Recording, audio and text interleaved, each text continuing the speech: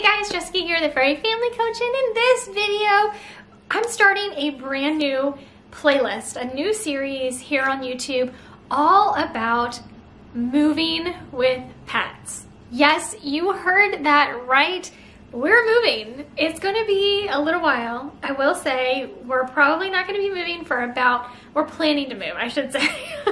So it's probably not gonna be but maybe 5 or 6 months before we actually move. But I am so thrilled that I have this time to prepare, because in this video, we're gonna be talking about the very first things you need to think about when you are planning to move and you have pets. Well, hey guys, if you're new here, my name is Jessica and I'm the Furry Family Coach. I am a pet parent coach and positive reinforcement trainer, and I am so glad to have you in today's video. Make sure to give this video a big thumbs up, and if you haven't already, look right down there, that subscribe button. If it's red, go ahead and click it and turn it gray. When that happens, a bell will appear. Click the bell, select on notifications. That way YouTube can notify you every time I post new videos, especially if you're interested in moving with pets, because this playlist here is going to be all about the things you should be doing or thinking about possibly doing when you are moving or planning to move and you have pets. So if you hit that notification bell and tell YouTube you want to get all notifications, you'll just get a notification on the screen. Hey, Jessica has posted a video. You can click right on the notification and go directly to the video. You never have to search for them. Again, it's a really cool feature and I highly recommend you check it out. Okay, so the first thing I want to tell you about when we're planning on a move with pets, what I'm going to be doing is, if you look in the description of the video, there's going to be a link to my Amazon storefront. And what I'm going to do is create a new list on my Amazon storefront for essential items that you need when moving with your pets. Now, not 100% of the items that I'm going to be using are going to be available on Amazon, and that's why you need to certainly subscribe to this video series. But anything that I can get on Amazon, I will put in this list, and anything that I can't get on Amazon, I will be talking about in all of the videos. So there are certainly different types of animals to move, and I am moving a dog and multiple cats. And we're going from California to Texas. Shocker. Everybody's moving to Texas, right? Well, we found a beautiful little town called Georgetown, and we are so excited to be planning our move there. So while this video is not about our move and why we're planning on moving, I did just want to mention the distance, because the very first thing you want to do is figure out how you're going to move your pets. When we moved, I'm from Virginia, so when we moved from Virginia to California, what we decided to do was I hired a company. It was actually just a man, but he had a company and liability insurance, and you know, you want to make sure all of your ducks are in a row when you hire somebody to do this. So he had an upfitted van, and in the van were a bunch of different cages. He had a whole, one whole wall, and then the back section of the van was just cages, so he could transport animals, and that's what his business was. And I have no idea if he's still in business, but I know he was in the Hampton Roads area, and his name was Jeff. And if I have any more information on him, I will put it in the description, because it may help somebody who happens to be in the Hampton Roads area in Virginia and moving. But so what we decided to do was have this man who one of the vet techs at my vet office was very, very, very good friends with him. So that's, you know, it kind of worked out that even though I didn't personally know him, I knew my vet tech who knew him, and it was kind of like, you know, I felt like I could trust him. So he drove all of our animals, which we had more animals at the time.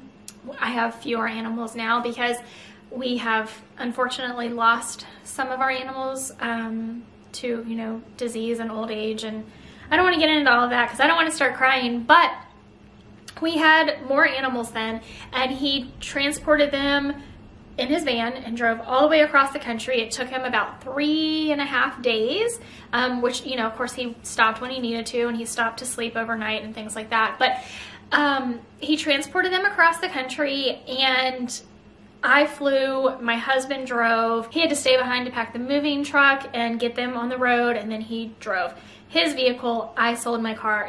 Anyway, not getting into all of that because that's not what we're doing this time. This time, we're both gonna drive. we're going to move ourselves. We just, based on our circumstances and the animals, we decided it's going to be the best thing to do.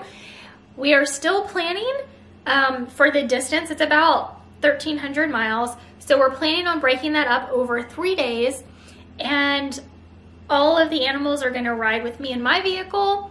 My husband is going to drive the moving truck, towing his vehicle. So the first thing you want to do is figure out how you're planning, what's going to be the best thing for you and your situation, how you're planning on moving with your pets and how your pets fit into your move. That's going to be the very first thing you need to figure out. Now, once you have that part figured out, you want to like kind of get down into the details of how that transport is going to work.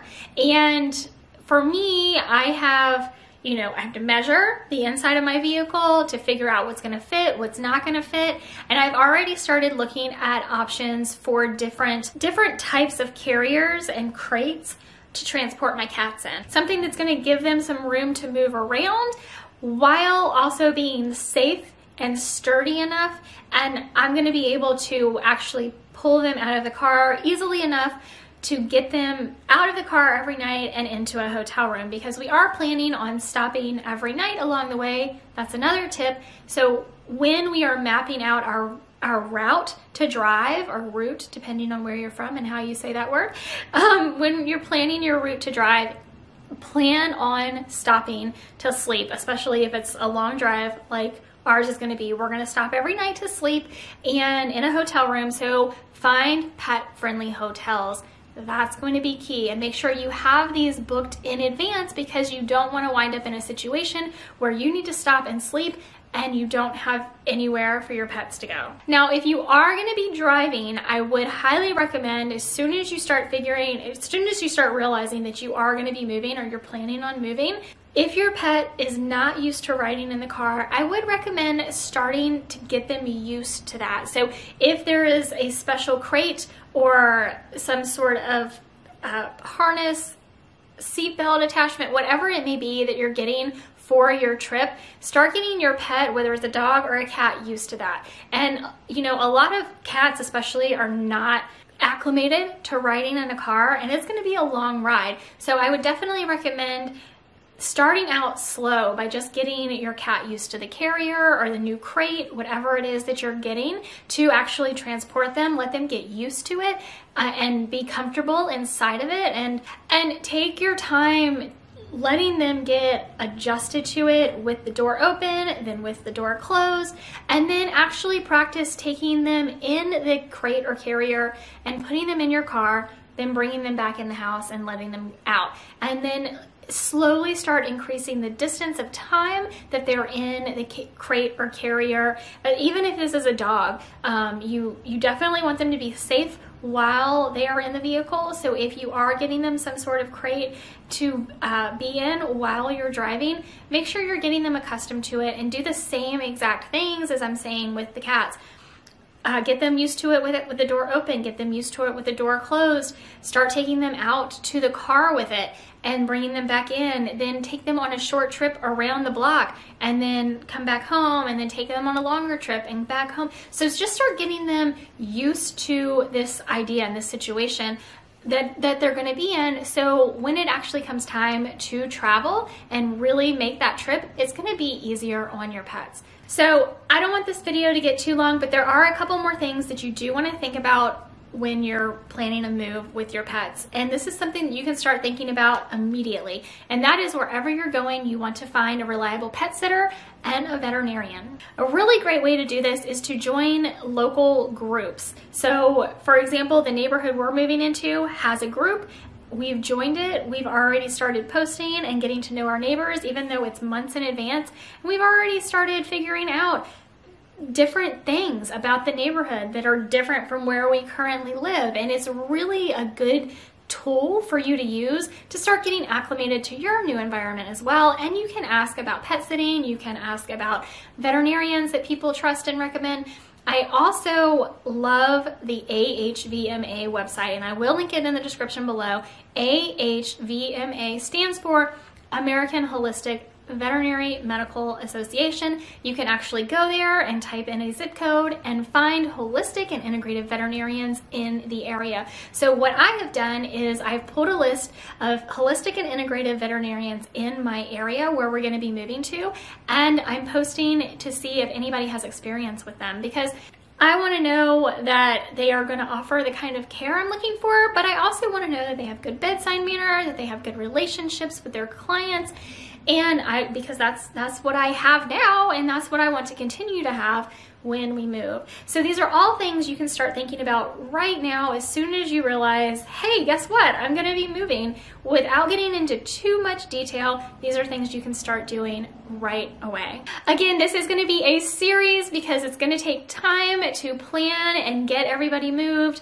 I do hope you follow along. If you have any questions, make sure to post them in the comments below. I can't wait to provide you more updates and useful information on moving with your pets. So make sure you give this video a thumbs up for the YouTube algorithm and click that subscribe button. If it's red, go ahead and click it and turn it gray. When it's gray, look right next to it. There's going to be a bell. Click the bell, select all notifications. That way YouTube can notify you every time I post a new video. Thank you so much for being here with me in this video. I can't wait to see you in the next one. Hey, thanks for watching. Make sure to give this video a thumbs up and subscribe to my channel so you never miss another video.